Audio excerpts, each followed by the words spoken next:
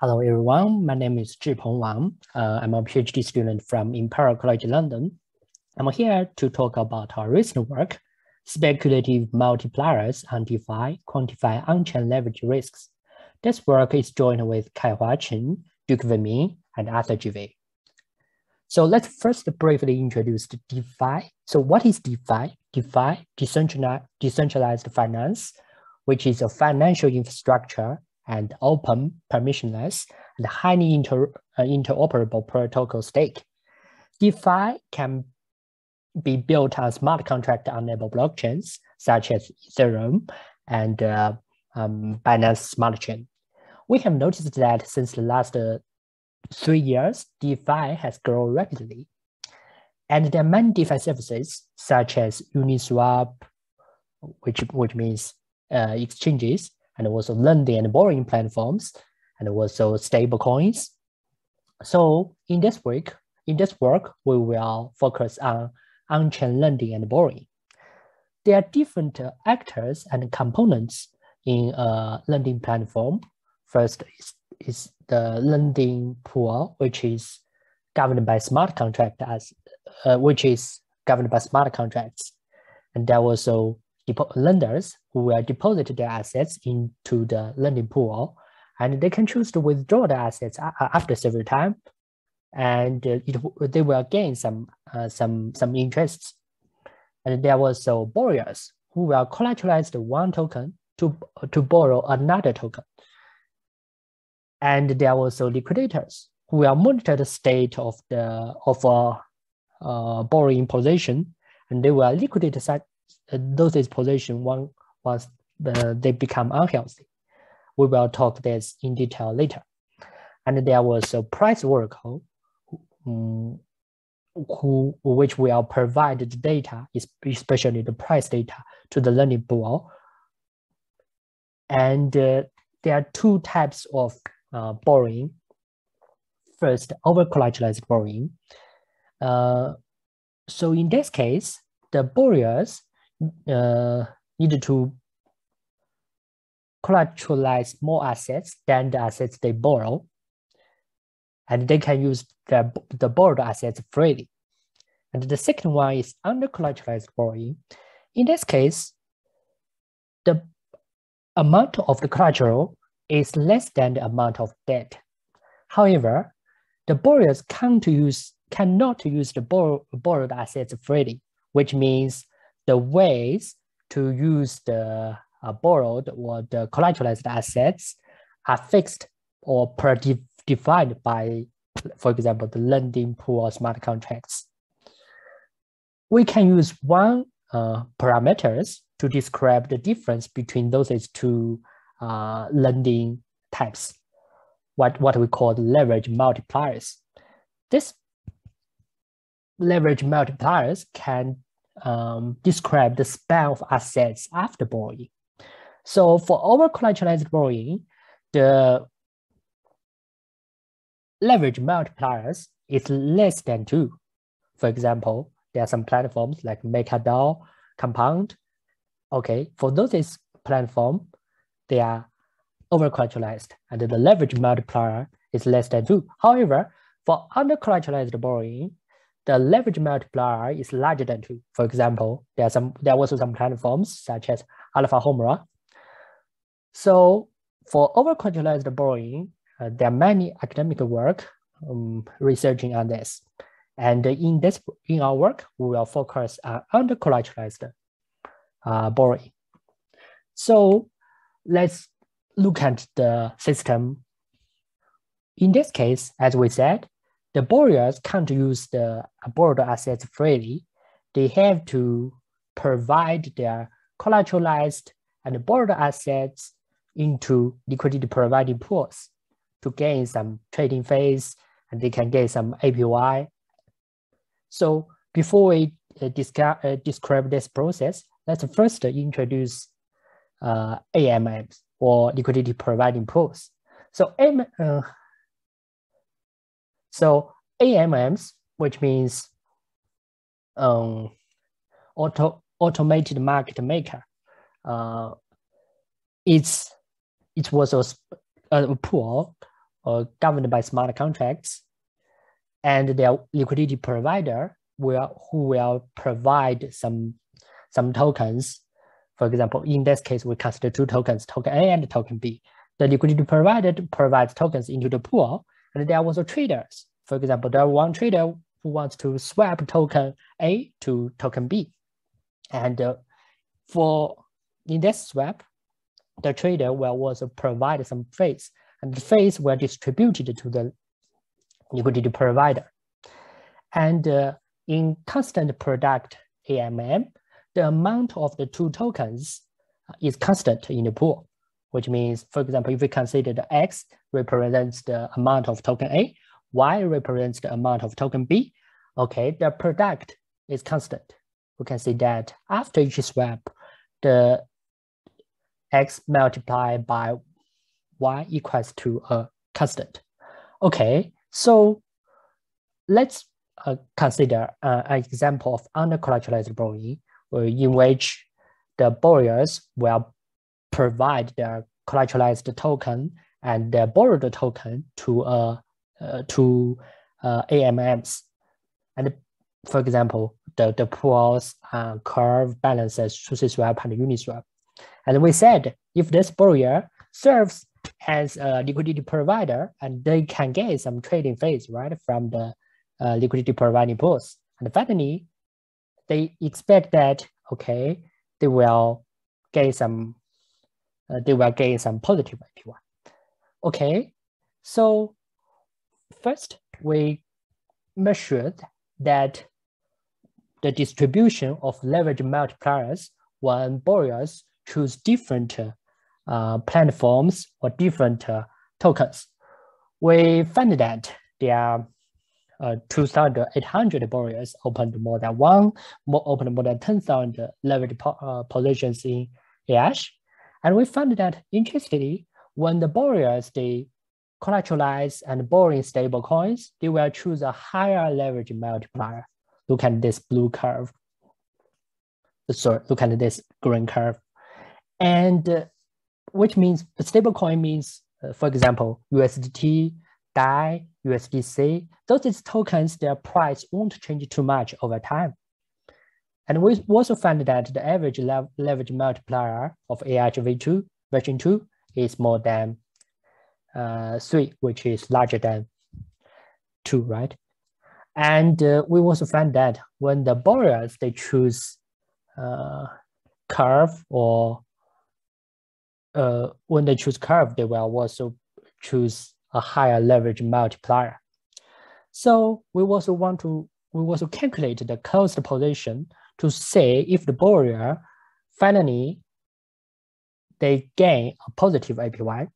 But interestingly, we find that for those 2,233 closed position, more than 72% of the positions, the borrowers suffered from a negative APY, which means the borrowers, they lose their assets when they use such kind of leverage platforms.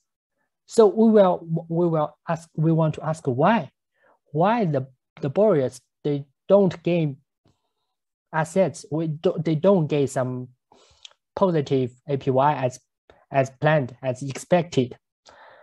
Okay, so let's come back to this process for Alpha Homura. If we analyze this carefully, we found that there are some potential risks for the borrowers. First is the liquidation risk. As we said, there are some liquidators who will monitor the state of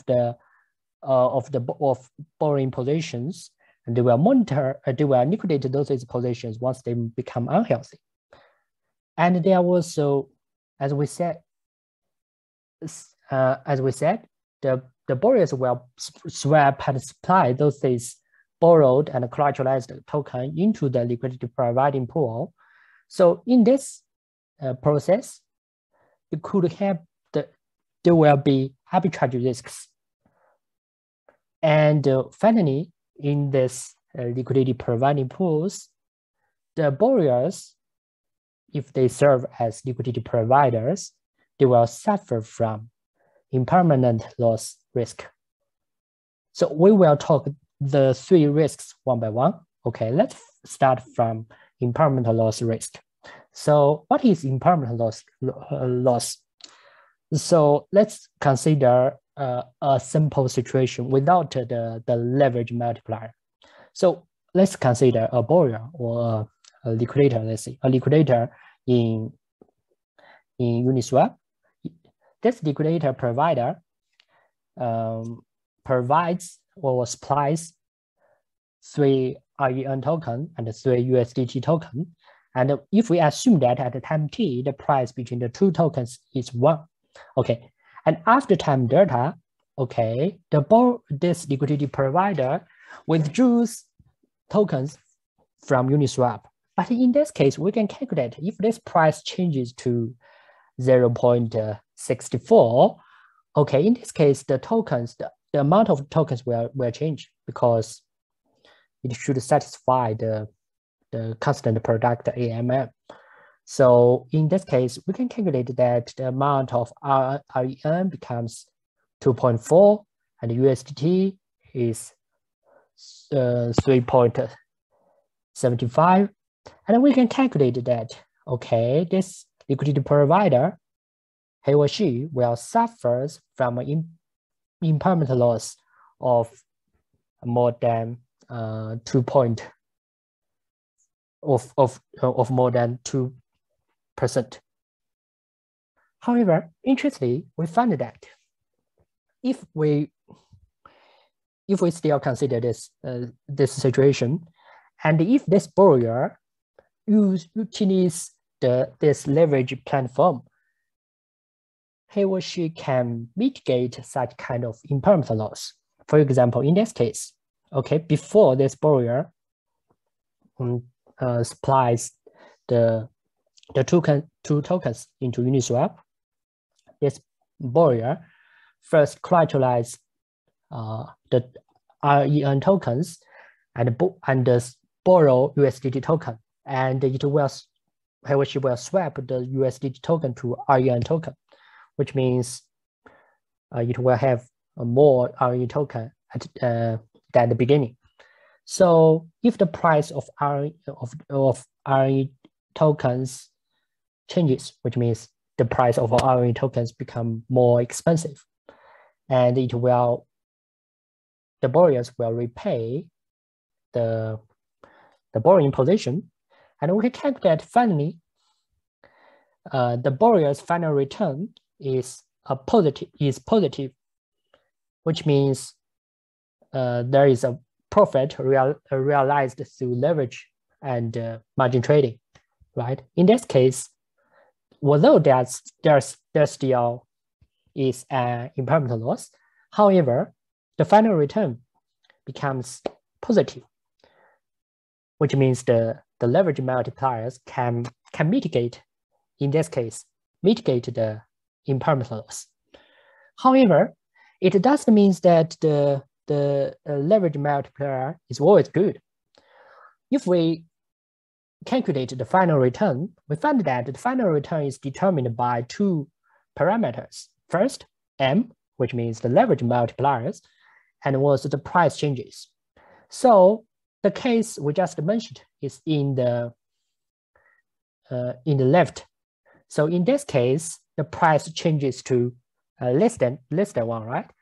And if this borrower choose a higher leverage multiplier, we can see that, for example, in this yellow curve, it will finally get some positive returns. However, if this price changes over 1, we can find that the loss will become bigger. So it's more like a gambling game, right? The larger the multiplier is, maybe the returns will become larger, but the loss will also maybe become larger. So it depends on the price changes. Okay, that's for the first risk. Okay, let's continue to consider the second risk, arbitrage. As we said that before a borrower supplies some some assets into the liquidity providing pools, the borrowers need to swap their borrowed token because to satisfy the, let's say, we can simply consider that to satisfy the constant product of the AMM, the borrowers need to swap their tokens to correspond to the amount of tokens in the pool. Okay, so in this case, if this swap is bigger, it will cause the price changes, right? Which means, as we said, in constant product AMM, okay, if the amount of tokens changes, okay, the price will change. Okay, if this price slippage is bigger, then they will be monitored by some arbitrageurs, and the arbitrage will arbitrage such kind of transactions. Okay, what does it mean? So let's consider a concrete example. So in this case, there is a borrower in Alpha Homura, and this borrower swap and provides the borrowed token, the collateralized and borrowed tokens into Uniswap. And there is arbitrager. This arbitrager will interact with the Uniswap and the DYDX, which is let's say it's a lending platform. And there was another exchanges like SushiSwap. Okay, let's see what happened. First, this borrower collateralized more than 2 million USDC and sets the leverage multiplier at more than 7.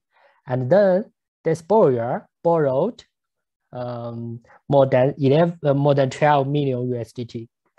Okay, so then this borrower swaps the USDT to USDC and supplies those tokens into the pool. Okay, in this case, because the amount of swap is quite bigger, then there is a price slippage, which is monitored, which is discovered by arbitrager. Okay, what does this arbitrager do? Okay, this arbitrager was first borrowed with flash loan from DYDX, and this arbitrager swaps those Ether to USDC, and then in SushiSwap, right, the price is smaller than the, and then this arbitrager swaps those USDC to USDT in Uniswap. I mean the pool that the borrower just swapped and supplied tokens. And then this arbitrager swap USDT back to Ether. Okay. And this arbitrager will repay the borrowed Ether on DYDX. Okay, and finally, this borrower will find that he or she repays the debt and received some USDC. We can see in this case, the amount of USDC received is less than 0.4 million, which is quite larger than the initial collateralized USDC. So all those processes happened during 11 minutes. And we found that finally, this arbitrager got a profit of more than 104 Ether. So, okay, this example shows that if a borrower swaps a large amount of tokens, he or she may arbitraged by some arbitrageurs. So we found that in Ash, there are 149 positions suffered from such kind of arbitrage risk. Okay, that's for the second risk. Let's consider the final one, liquidation risk. As we said before, there are liquidators who will monitor the position, who will monitor the borrowing positions, and they will liquidate those positions once they become unhealthy. So how to quantify if a position is unhealthy or not? In AH, there is a parameter which is called data ratio. And if this data ratio becomes larger than 100%, the liquidators can liquidate it, and by repaying the debt and receive the collateral plus some bonus. So we analyze that the data ratio is determined by 3 parameters. First is a fixed parameter, which shows the credit that a position gains once collateralized one token and borrowing another token. Such kind of parameter is fixed by the system. And there are 2 other parameters. First is price changes, and the second is a leverage multiplier.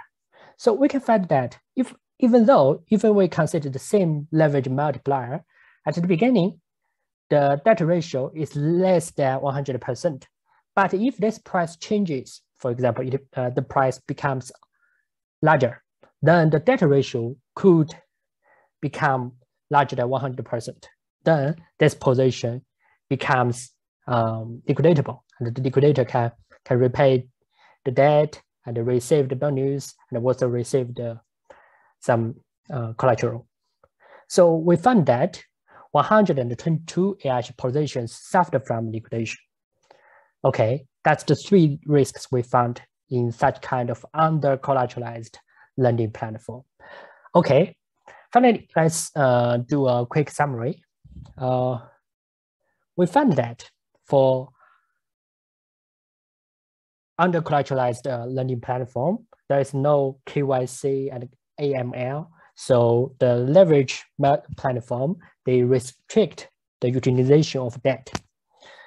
And we also find that because of the 3 financial risks, impairment loss risks, arbitrage risks, and the liquidation risks, for borrowers, choosing high leverage multiplier doesn't mean they will get higher returns. And so in this case, we found that to attract users to use such kind of under-collateralized lending platform, the platform designers, they provide some platform governance tokens to attract the users. For example, on AH, if the borrower they choose high leverage multiplier, they can get some alpha tokens, which is another token independent from the whole process we described. Okay, finally, with such kind of under-collateralized borrowing platform is still ongoing. We need better design for such kind of platforms. Okay, thanks for listening.